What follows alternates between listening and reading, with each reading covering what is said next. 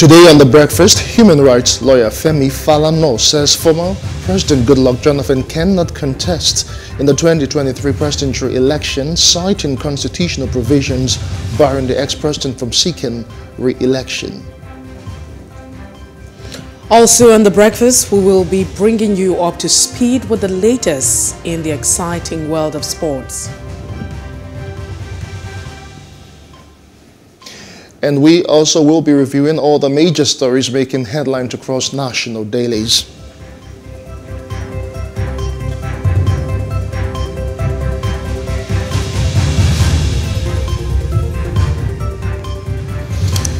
Good morning to you. Thanks for joining us. It's another edition of The Breakfast coming to you from Plus TV Africa here in Lagos, Nigeria. My name is Justin Akadonye. It's a beautiful Friday morning and it feels really great to be back on your screen. I am Mercy Bopo. It's been an anticipation for those who actually observe the holiday, looking at the very long holiday that has been cut short. Yeah. It's more like the ticket has been cut. Well, it is really, well, something for them. But hey, holiday, no holiday. Most of the time when you talk about holiday, I don't even look forward to anything because we know ordinarily there is no holiday for people like us. But it is Friday, it is the weekend, and it is a restful one. As much as possible, try to just ease out all of the stress. For you ladies, as you would say, let your hair down, whatever that means. It means to try and relax. How do you guys let hair down? How does that work? So is this what you do by letting your hair down? No, that's not what it means. So, okay. It's just, part of speech, and it describes the fact that you need to relax, have fun, Just, so your hair is up right now? Or? Yes, my hair is up because I'm at work. So let it down. Okay. Just relax and go ahead. So not necessarily letting your hair down. But don't let your hair down. I thought maybe you just pack it up and just let it go and just relax, whatever that means. Are you attending any wedding this week? Because I know you and weddings every weekend, so it's anyone this weekend. You almost sound like I crash every weddings in Lagos. I don't know. So how do I attend weddings every weekend? I leave for weddings for weekends. What are you trying to tell me? No, I won't be attending any weddings. Hopefully, I'll try and get all the rest I can this weekend, because you can never ever overemphasize the place of good rest and, of course, good sleep. Let us just slide into top trending, and it is been revealed that the core member who died, who was declared missing on the 14th of April, was later found, but not really in the state that most people or her family would have wanted. That's Stephanie Seremba Terungwa. She was declared missing, and later her body was found mutilated. So it's really sad, but the story hasn't really. So I feel like we're still on top of the situation and trying to understand what led to her body being dismembered. But it's no reason, and so the issue of security will continue to be will be on the top of our discussion, would always, make the headlines until we make it safe for Nigerians and every other person. Now, the most unfortunate part is the fact that prior to this time, you remember how we came about the NYSC scheme and the importance of it. It was prior after the Civil War, and of course we thought 1973. That let's begin to reintegrate and all of that, the 3 hours as you want to say. Now, but have we lived up to the 3 hours, the essence of it? Constantly you have people who are deployed from a certain region to another region, so they are able to integrate into the system, understand the people, and also get to learn cultural language, and it's supposed to foster unity. Once upon a time, if you find anyone wearing the uniform as a youth corps member, it's always a lot of privilege that comes with that. So for instance, you're about to board a public transport. You're given, an extra. I mean, they could just go ahead and say, you know what, don't worry.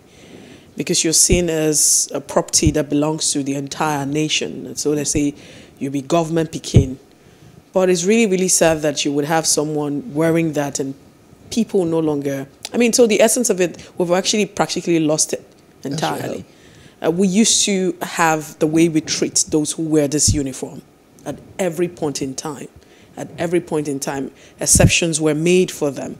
It's quite sad. It's really, really sad that it's no longer safe for anyone. It's no longer safe even for the, the youth corps members. And that's why people constantly would say, you find out that someone is deployed from a certain region to another region, and then they find a way to redeploy and get to a safer path. They don't want to go there. So people have constantly asked that, let's scrap the scheme. Security, number one, is top on the list. How far have we made it, safe for our children? Those would have to go to these camps, to go to different paths where they don't have parents. We found out the issues of negligence, right? Issues of negligence that has led to the death of corps members. I mean, you find out that someone has different ailment and no one paid attention to her or him, and in the course of all of that, they lost their lives. How about the fact that it's no longer safe for this person? So it's a lot. Yes, but it brings us back to the fact that every day we're losing lives.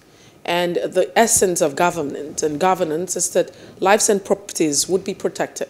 And if government cannot live on top of the situation, if we cannot understand the basics of government, and then why do we even exist? Why is there a government? That's the next question. So yes, we need to do better. Now, this does not stop the fact that you would have, another person who will become a victim, but it's really sad. Our hearts sympathize, with the family of Stephanie and every other person. It's really heartbreaking and very emotional to talk about that. Yes, this it is a morning. very, very, very, very, very sad situation. You have raised all the issues. Most of the times, there's corps members are deployed to areas, regions that are very restive. Over time, they have been used as ad hoc staff for election duties, and we've had stories where they have been killed, where they have suffered, from violence that have erupted from, elections. And most times, the security that they should be given, they don't get. And families, parents would allow their children to just go and do the mandatory, 1 year national service, and they are not even certain anymore if their children will come back to them the same way they left. All the times they come back with 1 or 2 diseases they never had before. Sometimes they come back being maimed. At the point, like you had said, there was this outcry for the disbandment of the NYSC, because most people could not really see the essence, that it was the law promulgated it for in the first place in the 1970s. It is really a sad one, but then, like you had said, our hearts go out to the parents and family of this Sarah, who died trying to, do her own national service for our country, that have not really taken the security of people, on the top front burner. We'll move away from that one. The NYSC is also still in the news. I think it happened in Enugu State. So about 38 or so of them, were sanctioned for various reasons. Some of them, absconded during service, while some of them, did not really do all the needful as stipulated by the NYSC edict and all of that. But Mercy, I wonder why people, would go to a particular state. At the end of the day, they don't want to serve. It's either they are running away or absconding, or sometimes we've had cases where people, would ask other people to help them with their clearance, what they do monthly, and they go out to where they want to stay, maybe where they do businesses or where they live. So at the end of the day, it will seem as though that they, served when they actually did not serve in that particular state they were posted to. But the truth is that I wish NYSC could be a bit flexible with all that is going on in the country. Should anyone have any reason why they don't want to stay, logical reasons that is, why they can't serve in a particular place, don't force them. If they feel, although we can always get what we want, we can't be giving people preferential treatment when it comes to postings and all of that. But if the reasons are really genuine and they can't stay in a particular place for any particular reason, you should just oblige them.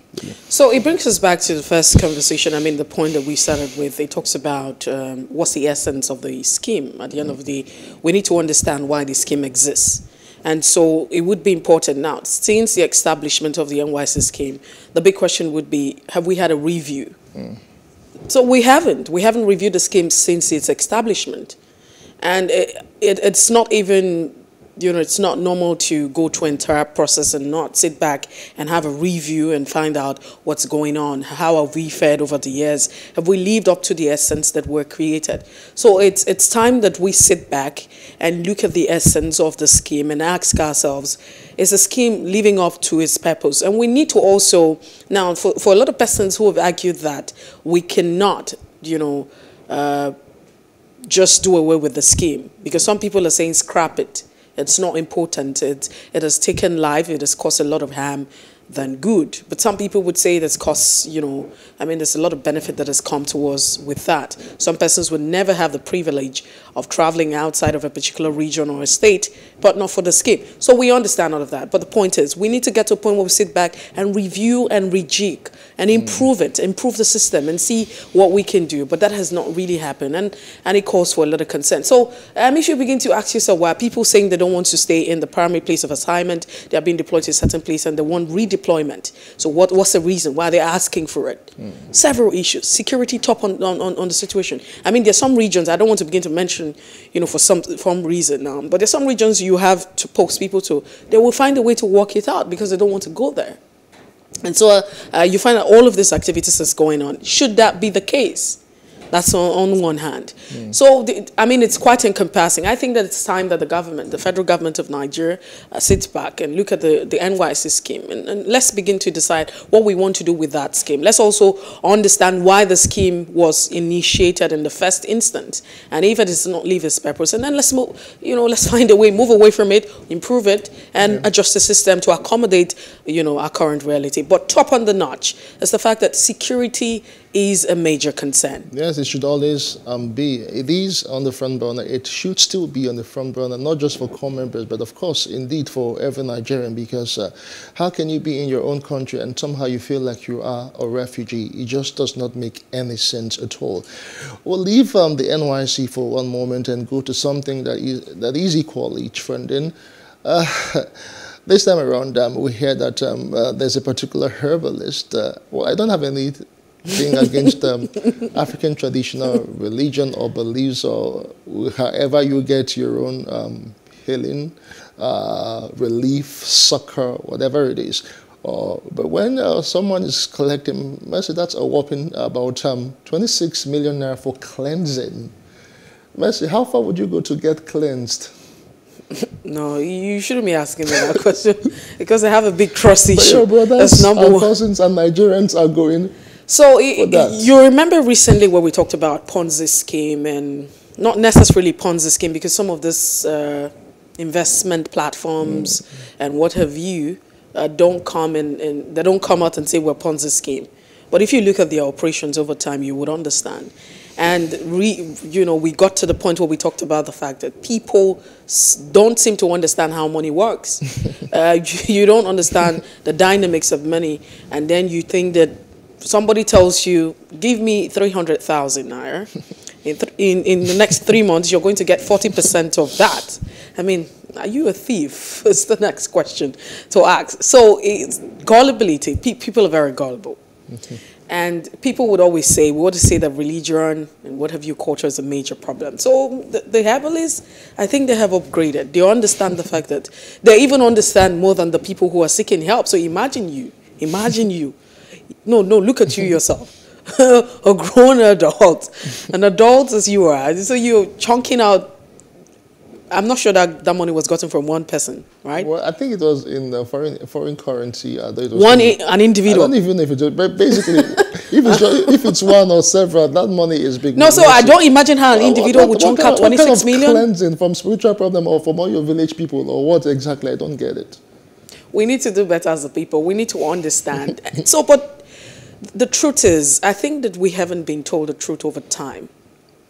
So, for instance, you probably get into, I'm not saying that powers do not exist. I mean, I do not undermine the spiritual aspect of life, you know, so there are powers, I mean, spiritual and what have you. But most times, we're very quick to blame our problems and our issues on demons and our grandmothers and our village people and every other person. Now we leave ourselves out of the equation. And then, you see, things don't even happen like that. Even the Bible itself would say that faith without works is dead. So there's always a human part to every miracle. As much as you anticipate a miracle, what are you doing? For instance, you want a job. You haven't gotten a job. The question you should ask yourself is, what have you been doing to get a job? Have you put in That's the work? the question. Have you put in the work? Have you done your bid? Or do you sit at home and pray and expect that you get a job? That a job would fall, on the table for you, and then you get it. No more manna So, but you from need to heaven. go out. You need to make an effort. There's always a part. So because we have, I think it's a mindset. The mindset will constantly make us think that people are problems, and that's why we go around seeking for help, spiritual help, cleansing you from what issues? The issue that if you look at the end of the day, you are the cause of your problem. What investment? So you want to talk about money. What business do you have with money if you are not associated with the process of making money? Are you rendering services? And even if you're rendering service, money does not chunk out like that. So it takes time. Now, so what are you doing? Do you have a product? So somebody tells you the reason you're broke, the reason you're poor is that your father, your great-grandfather has held you. No, we're not saying that these things don't happen, but I'm saying that to some extent, you now go to the extent of throwing such money because you feel. So what are you being cleansed from exactly? But it's okay. From all the issues that has been bugging your entire generation for years, from all the issues that make you not progress in your business and all of that. So what would the herbalist be doing with 26? What would the herbalist be doing with 26 million? Mercy, sometimes I find out that, I don't know, ironically, those herbalists, those native doctors, those spiritualists, with the 26 million, it doesn't hit on them. You never can tell. It's a disguise. Maybe because they always. So when you always in remote areas. What we see in the movies is that's what is it just the movies that are making us confused? It's the movies. Have you ever visited a herbalist before? You tell me, because I don't know what they look like apart from what we see in the movies. I know they usually tie red or red cloths behind. That's what the movies tell us. They put leaf in them. Maybe they have mansions across, but we're saying that we need to understand ourselves as people. We need to understand our environment. We also need to understand, everything. Let's be wise at the end of the day and not be gullible, because it could also pass for another Ponzi scheme, if you ask me. All right, that's as much as we can take on Top Trending for this morning, and indeed for this week. A Top Trending returns again on Monday, but we will take a quick break, and when we return, we will be reviewing the top or the front pages of major dailies in a moment with an analyst, of course. Join us again.